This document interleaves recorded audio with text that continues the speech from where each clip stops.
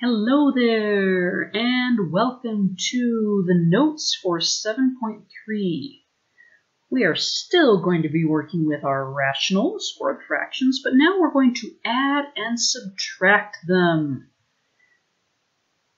And in order to do this, we're going to look at pizzas, because we need to cover some basics. We need to figure out why it is that adding and subtracting seems so much more cumbersome. Okay, so we're going to look at pizza because pizza is not as cumbersome. So hopefully you're not hungry. All right, we have two pizzas. Maybe we had a party with a small group of friends. And according to the fraction below, half of this pizza is remaining.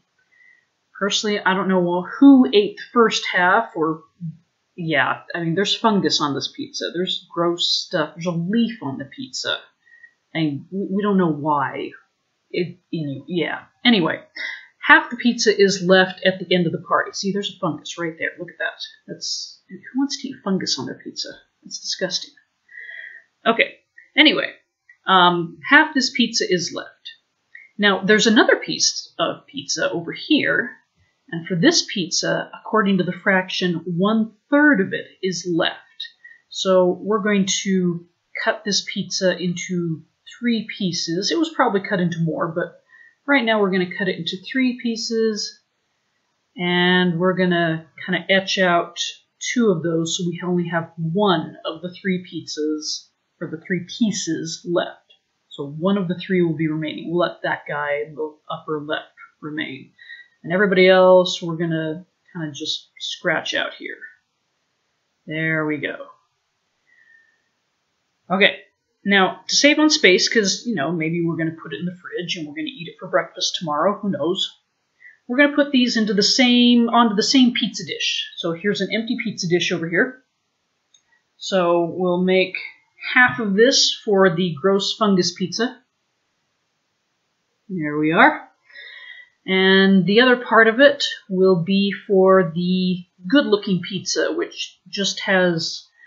maybe pepperoni, maybe meatball, maybe sausages, but it's the pizza. It's a good one. And then this is just dark down here because we don't know what that is. That is just leftover. All right, so we have both pizzas on now the same pizza dish. The fungus and the pizza. So how much of this dish is covered in pizza? Well, in theory, we could just add it up. 1/2 plus 1/3 is 2. We have 2 pieces on there, but that doesn't tell us how much of the dish. There's a whole circle here. It's not 2. There's just 1 circle. Well, maybe we can add the bottom. 2 plus 3 is 5. Okay, here's the problem. 2/5 is less than half. There's more than half of that covered. So this is why adding fractions can be cumbersome. We need to figure out, what does that 2 mean? Where in the world are we getting the number 2 and the number 3? What does it mean? How does it relate to the pieces? Well, and what's going on is 2 is telling us how much the whole has been divided up. And in a way, it's telling us how big each piece is. So the bigger the denominator, the smaller each piece, because you've divided it up into more and more things. So what it's basically doing, that's a unit down there. It's telling us the size of our pizza piece, our pizza slice. It's similar to, let's talk height. Let's say that in the 8th grade, you were 5 feet tall at the start of the 8th grade. And then maybe over the course of the year, maybe you grew another 4 inches. Okay, now these are 2 different sizes. Feet's pretty big. Inches is just a little guy. Let's just add them together. How tall am I now? I'm 9. 9 what? 9 feet? 9 inches? That doesn't make any sense. So you need to be talking about the same sizes or the same lengths. Okay, so you could put it all into feet and get 5.3 feet. You could put it all into inches and get 64 inches. 12 inches in a foot, 60 plus 4, and 4 inches is 1/3 of a foot. So you could do that. You just can't get 9, though. You can't add things that are different units. And that's what's happening with fractions. The denominator is tracking size, which means it's acting like a unit. So what if we made these guys the same units? What if we made the pizza pieces roughly the same size? And this is not an exact diagram, so it's not going to look exactly the same, but all right, now I've got 6 pieces and 2 of them are remaining. So I'm going to rewrite that fraction. There's 2 remaining pieces and they've been divided into 6 altogether. And that's that fraction conversion. We're going to do the same thing with that 1/2. Let's divide that pizza into 6 parts so that all the pieces are roughly the same size. Well, that should be 3/6. So here we are. We're going to divide up the pizza into pieces that are roughly the same size. It's not an exact diagram, but well, now it's like inches and inches and feet and feet. Now we're talking about the same sizes, and the reason we can talk about the same sizes is the denominator now matches. It's a unit, or a unit measurement. So we'll translate that cut up thing. So we had 3 fungus slices and 2 of the stuff. Okay, so there are now 5 pieces in something that was originally divided into 6. So 3/6 plus 2/6 is 5/6. So if you've forgotten, that's where all of this is coming from. Okay, one other, just an example that you probably have sitting around in your kitchen is measuring cups.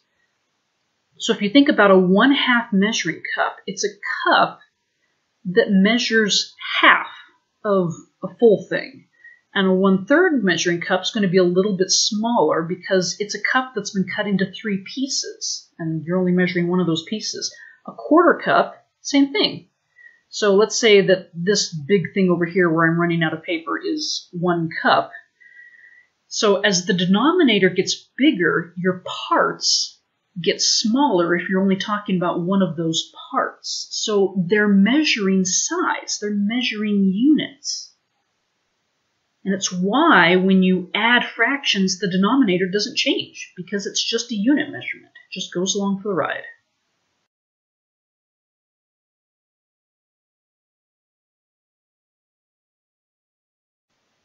Moving on, we are now going to look at how do you do this with rationals involving polynomials. The denominator is key. Okay? The denominator is like units. Okay? And for addition, also for subtraction, it has to match. Okay? It must match, because if it doesn't match, it's like adding 5 feet and 4 inches and calling it 9. Doesn't work. Okay, now for part 1, which is what we're working on today, for part 1, all of your denominators are going to match, so you're not going to have to worry about that part. Okay, we'll do that in part 2. Now the denominator doesn't add to itself. Okay, what's adding is the number on top. The denominator is tracking how big each part is. So you're adding 3 and 2, and you're getting 5 parts. And all the denominator does is tell you how big they are. So you're still working with the same size of parts. So it's only the numerator that adds. Okay, and in between there, we have the addition sign. We can go ahead and put 4m in over there, because whatever that means, that's how big it is. Now, there's a group. See the group? You can tell because it's a subtraction sign. All right. Okay, now this group is going to add to the group behind it. Okay, now we could factor something out of the group, but we don't want to do that. Okay, don't factor anything out of the group. Okay, just add them.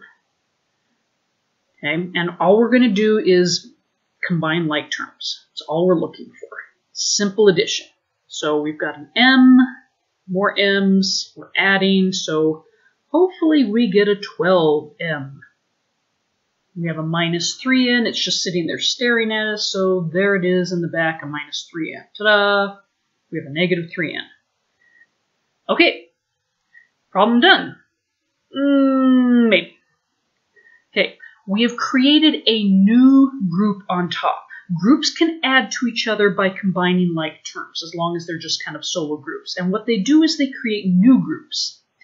We can factor out a greatest common factor. 3 goes on to both 12 and 3. Remember, it's kind of backwards distributing. You should be able to distribute it and get back to your original problem. Okay, the reason we're factoring it is we're looking to see if at the very end, does anything cancel? We kind of don't want to cancel early on. We could have canceled those m's, but the denominators match. Don't mess with matching denominators if you're adding, okay? Because then you have to match them all over again. So don't mess with the denominators. Now we've got a 3 and a 4. They don't cancel. The 4 in the polynomial, you cannot cancel that with the 4 on the bottom. Okay, because remember what we've learned about how and how not to cancel is you cannot cancel parts of polynomials. Okay, so no parts of the polynomials can cancel all by themselves. You have to cancel the whole thing, or you can't cancel any of it, which means that this is the answer. Nothing's going to cancel, and that's pretty typical. Generally, there's not a lot of canceling when you're adding and subtracting. Sometimes you get lucky. Not this time. All right, we're going to try another problem. We have matching denominators, so that's always important. There are groups up on top. I just like to remind myself that they are groups, and they are adding, and it is okay to add through parentheses. You're just combining like terms, and this is important, and this is why we didn't pull a 3 out of the group back on the first problem. You need just a solo group, okay? Just a single group in the numerator adding with another single group. You don't want anything else, okay? You don't want anything trying to times into the group. You just want single groups. So we have a 2x, combining like terms. And it looks like this back part's going to get us an 8y. And there it is. All right, and now we've created a new group, just like we did in the last problem. We've created a new group, and we can factor something out of this new group. We can pull a 2 out.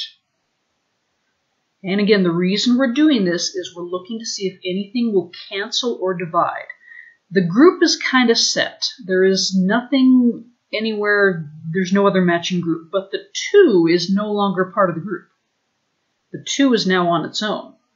And that 2 can reduce with the 12.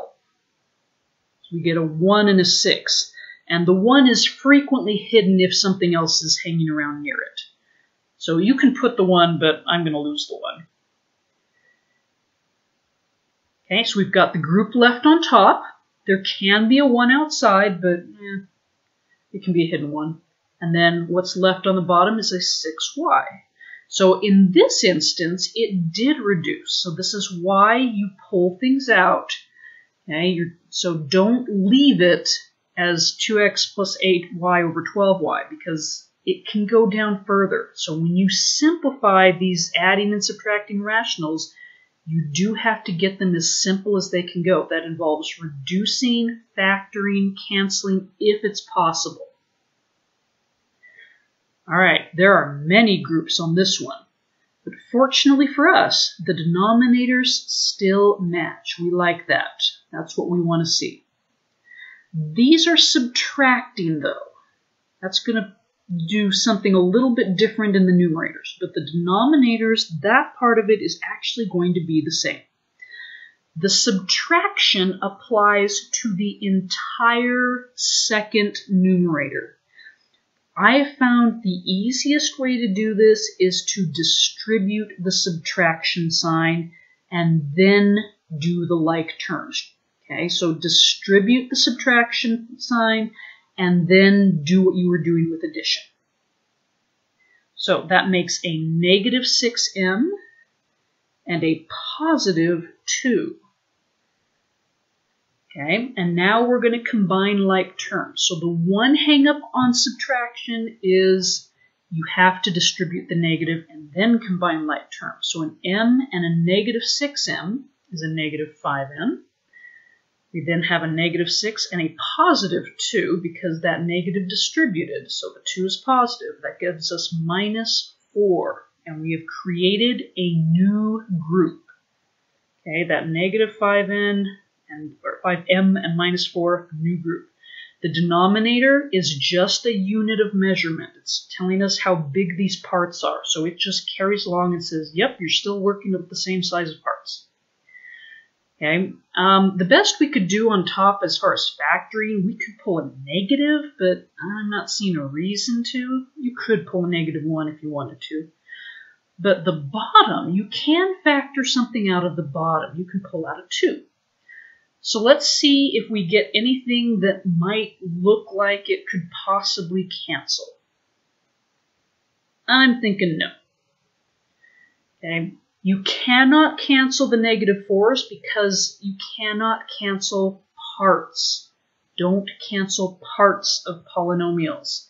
You either have to cancel the entire parenthesis or none of it. So, nah, that's not canceling. And there's a lone 2, no other numbers. So that is the final answer.